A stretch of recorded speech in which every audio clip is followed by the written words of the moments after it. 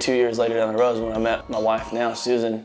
I was still like messing up a little bit here and there, and she just made me realize like, I got a good thing going here and I need to take advantage of it while I can. So it was definitely cool. Once he met Susan, I think Susan probably started straightening him up a little bit. You know, I think she had a big impact on his life. You know, he was pretty lax, and like I told him several times, you know, this is a great job, you know. I mean, you should take it serious and go do this. And I guess when he got Susan, she finally sunk it into his head, you know, that, you know, this is a good opportunity.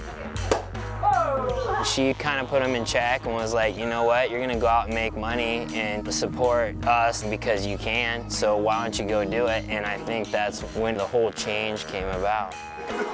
Another one bites the dust.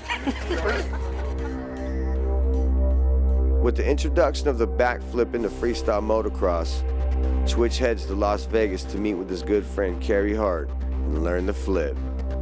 When I first built my foam pit, I was very selective about who I let ride out there. I mean, understandably, I had the only one in existence and spent a lot of money to build it. So I only let like my really close friends come out there. And I remember the first trip out, I think it was Sink, Feist, and Twitch. Having to learn a backflip on a dirt bike was scary for sure. We were tripping because none of us even jumped in a foam pit before, period. Just to jump in the pit, like we were like sketched out.